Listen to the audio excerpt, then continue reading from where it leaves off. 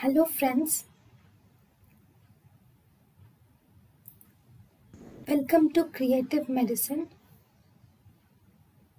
In this lecture, we will learn about. Hello friends, identify the instrument.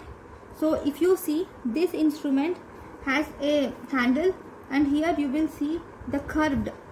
See, first there is semicircular blade. This blade is semicircular, half circle.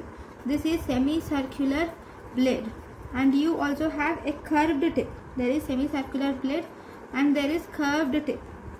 Okay, so what is this? This is doyen's mouth gag. This is doyen's mouth gag. So what is the use of this doyen's mouth gag?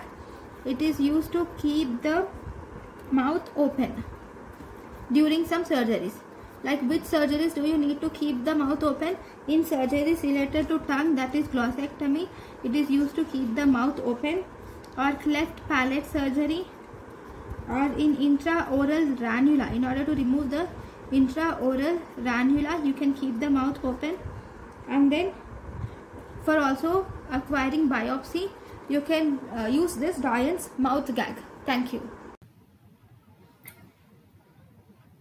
Thank you and thank you for watching.